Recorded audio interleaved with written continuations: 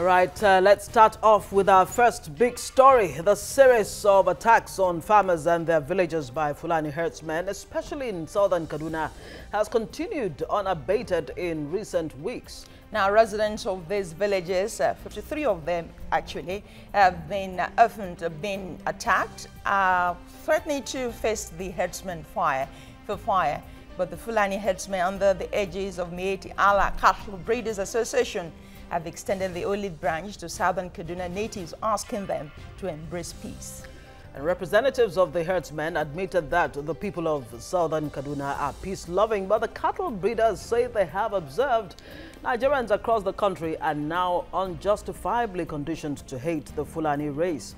The leadership noted that attacks from them only come as reprisals. Listen, Nigerians should understand the three categories of Fulanis: indigenous, semi-settled, and nomadic transhuman Fulanis. That's quite some categorization going on there.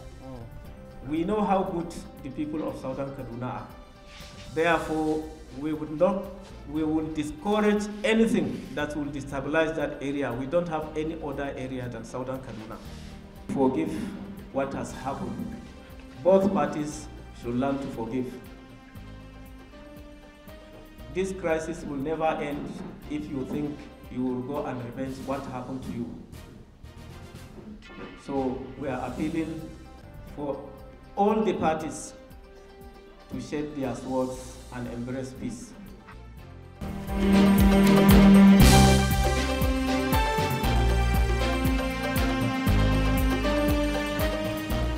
Well, will the parties involved sheath their swords indeed? That's another question. Well, we have joining us security expert Tanwa Ashiru.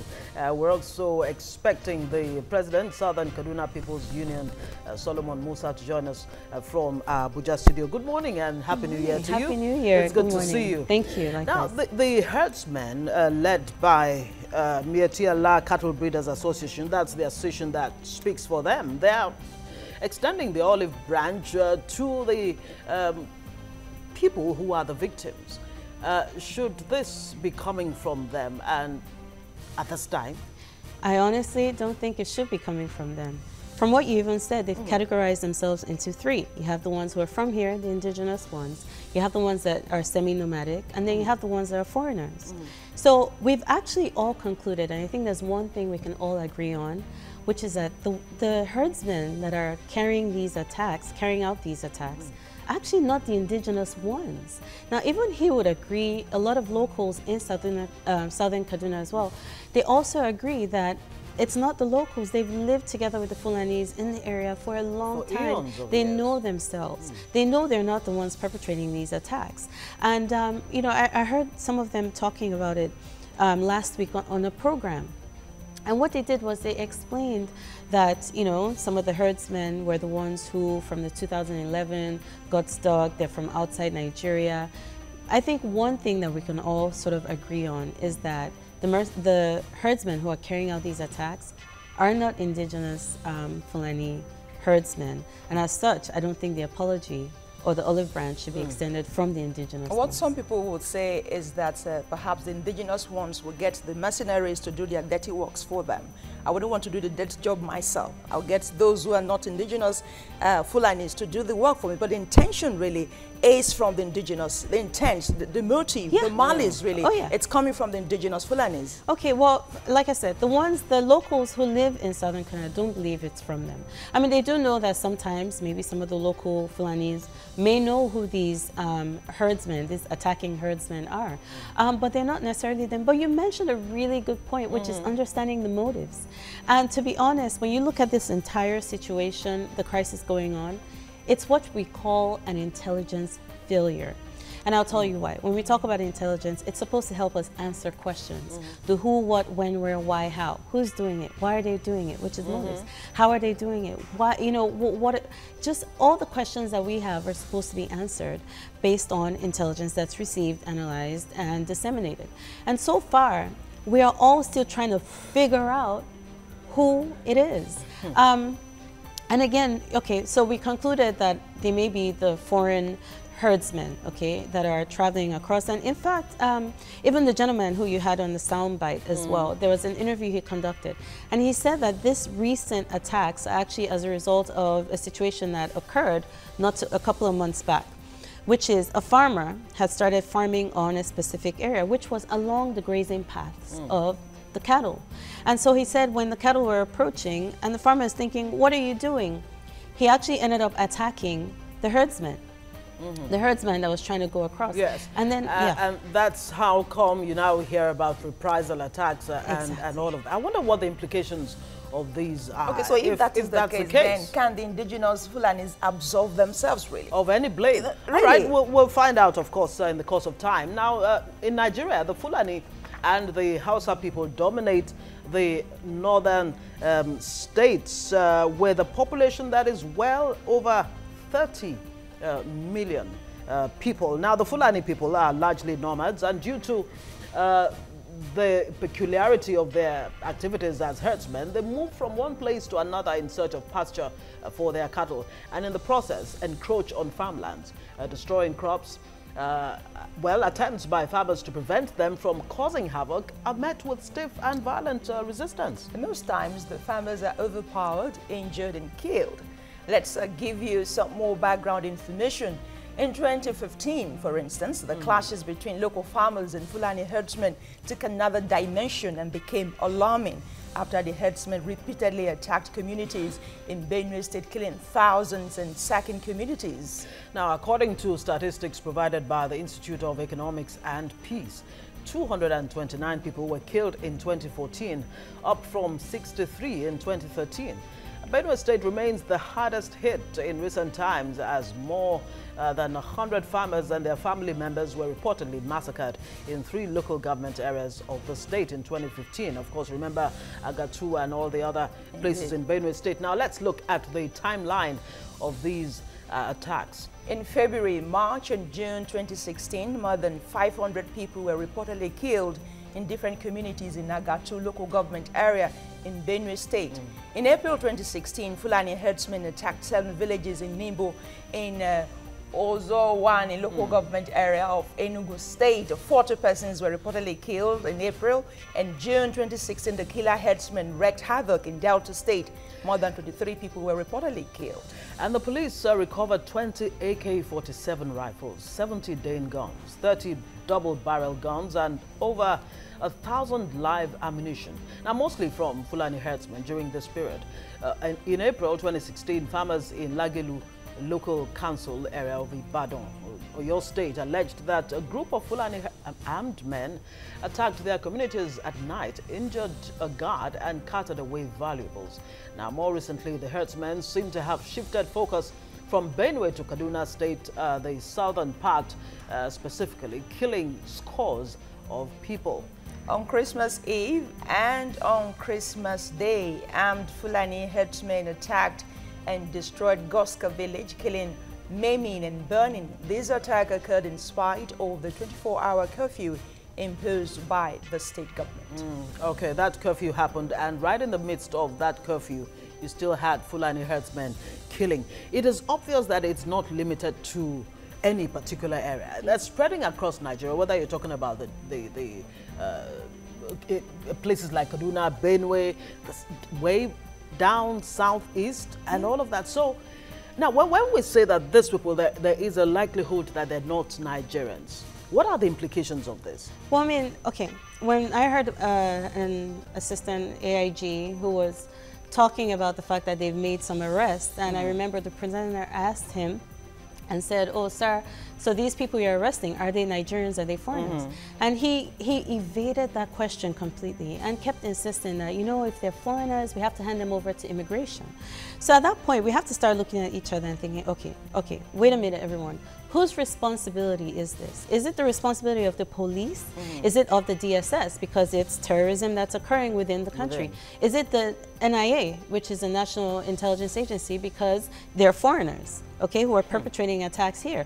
Or is illicit immigration, because we know that these are foreign people who gain access into the country. And then everyone wants to slap that ECOWAS law, you know, slap it down and say, well, you know what, we're still protected. I wonder what the law says if they say the people coming to your country, if they're killing your locals, oh, we're still protected. No such thing. I mean, look at the EU, for instance. You know, people in the EU can travel across the different EU states, different EU countries. But what do? They track them. You can't just cross in and they won't know that you've crossed into, you know, into Germany or any of the other countries. And so that's the same issue here. Doesn't that speak to the issue of failure of intelligence that you talk about? Exactly. No data and all of that. Of that, also of porous borders, and then even of arms trafficking.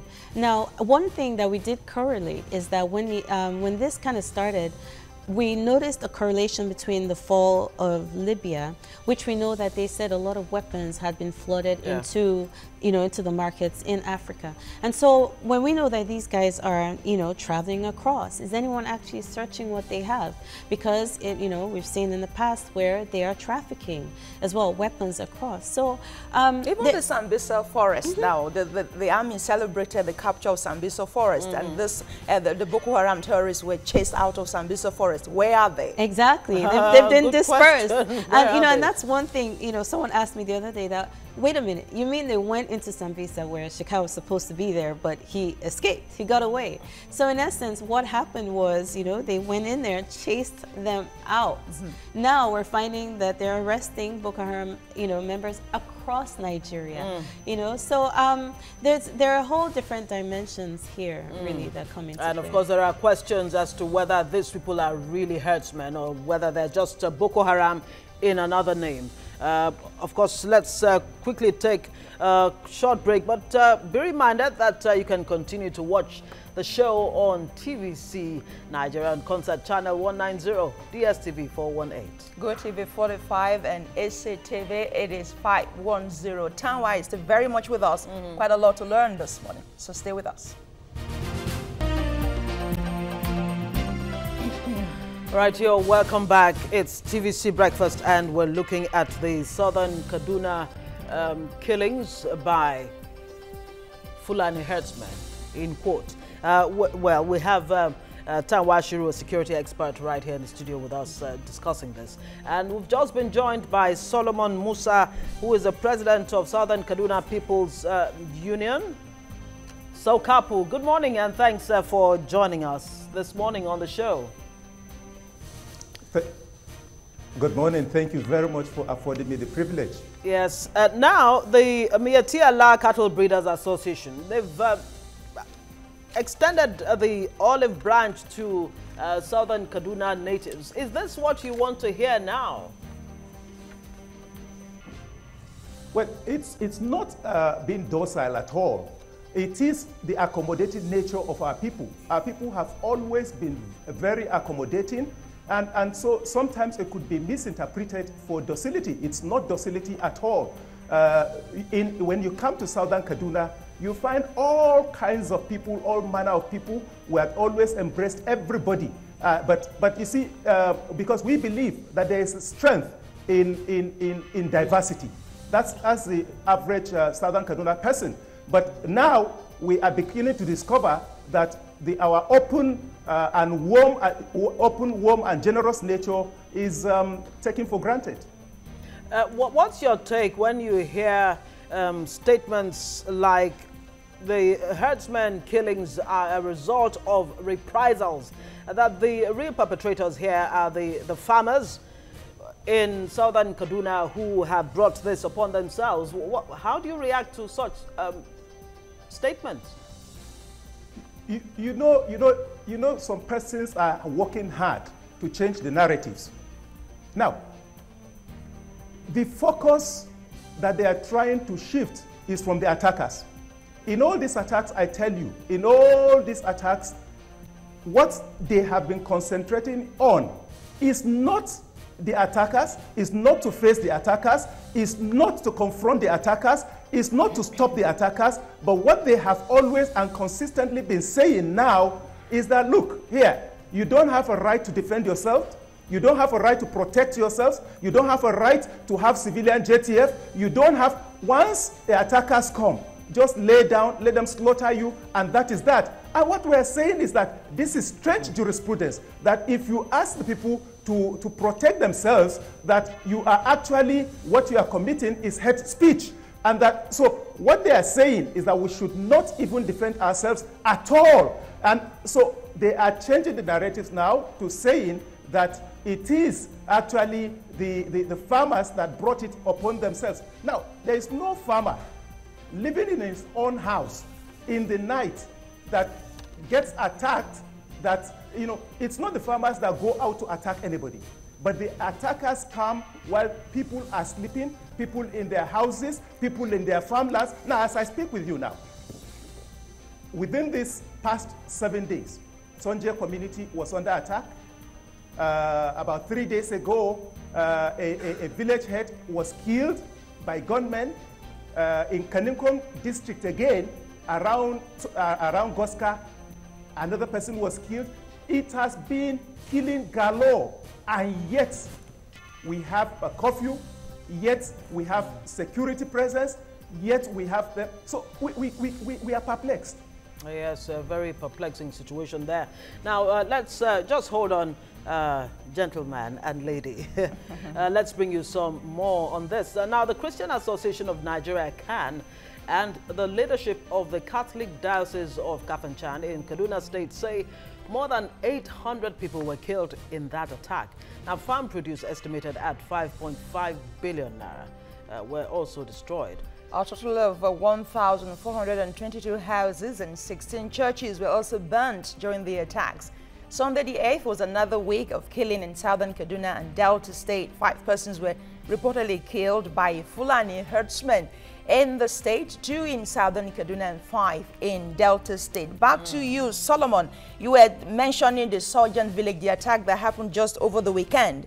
The report we got that as at that day the attack happened, the presence of the security men, soldiers, they were there, deployed to that particular part of the country in like 15 trucks. That's the report we got. And that attack happened under their nose. Where were they when the attack happened? You see, the trend consistently had been this.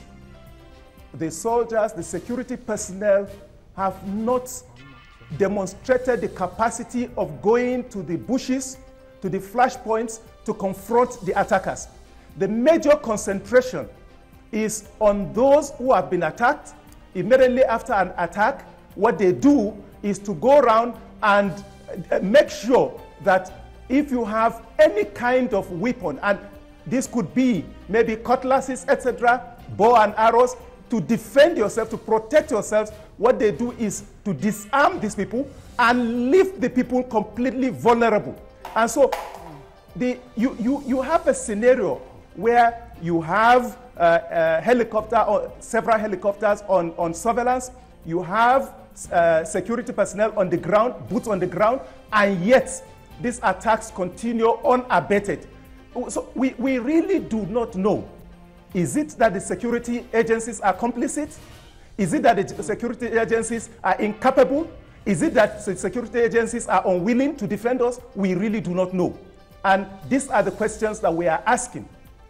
And I wonder who's going to answer these questions. Tanwa, is it a matter of complicity on the part of security operators, or is it that they're just not capable? And then again, in the midst of all of this, when President Buhari gave his New Year's speech, he didn't really say anything about Fulani herdsmen killings.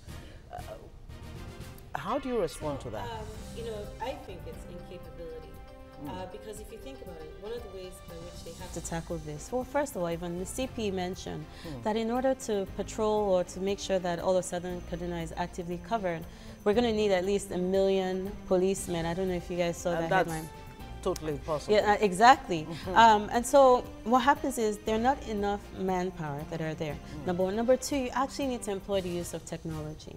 You know, they check and they track grazing paths all the time. You can detect from the air when a group of people are walking through the bush heading somewhere. You can detect from the air, you know, That's if they're preemptive approaches you're talking about. What Even- if when the attack is happening, while the just attack- the one that happened last weekend? Even while it's attacking, and that's Yes. part of what they're supposed to be doing. If you really have people, security agencies, who are on top of the situation, this is the area of operation, this is where they're looking. And the moment they get an alert that says, look, an attack is taking place, immediately they can deploy their air assets to go over there, hover around, figure out where these people are coming from, and be able to radio down to your troops on the ground and say, hey, go to this specific location, this is where they are, go ahead and get them. But we're not seeing that at all. And to an extent, in fact, the locals are even thinking that, is it that security forces are part of the people who are perpetrating these attacks? There have been allegations that helicopters drop weapons for them. I know that was one of the allegations in Benue. So they're wondering... Let's just say they remain allegations. Exactly. They're allegations, but who is going to answer these allegations? Who is going to straighten it out? And to an extent, we have to ask ourselves, have our security agencies been honest with us? Not all the time. And one of the major challenges I have with them is they're not honest in communicating their deficiencies and saying, look, we're not capable of doing this. They will never say that. But don't you think that may even compromise the situation if they actually expose their weakness?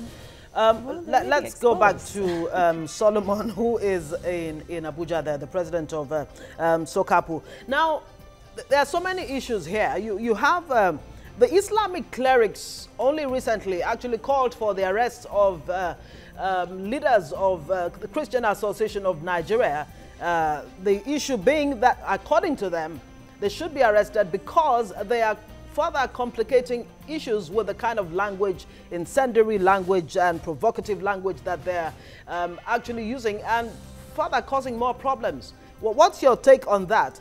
And do you think this might just be Boko Haram by another name? Honestly, I read the press statement by the ulamas, that's the Islamic clerics. And honestly, but for the fact that they are leaders, I would have said what they said is a little quixotic, is laughable, because take all the press statements that we have given, take all the interviews that we have granted.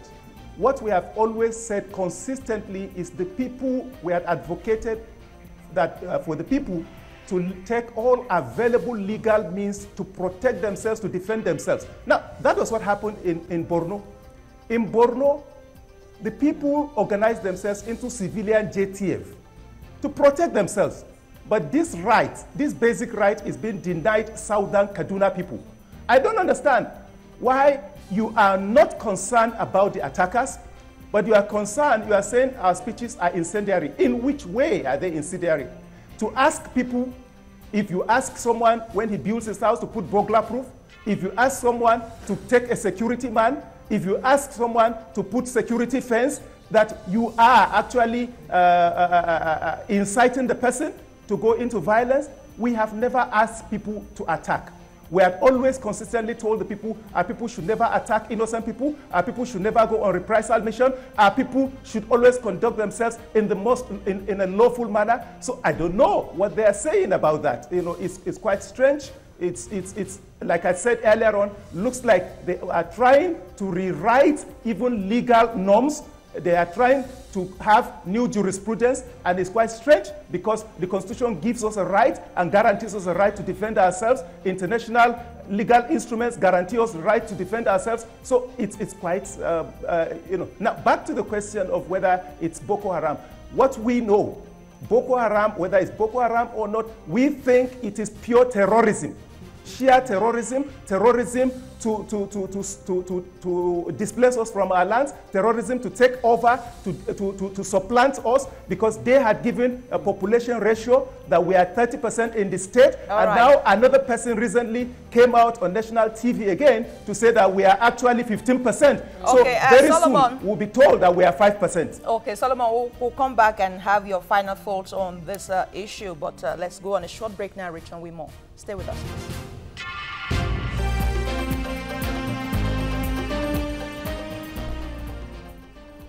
Glad to have you back. You're still watching TVC Breakfast, and we're looking at the herdsmen attack in southern Kaduna and some other parts of the country. We have Solomon Musa in our Abuja studio, and of course Tanwa Ashiru is here with us in the studio. But let's just go to Solomon one more time before we wrap up this particular segment.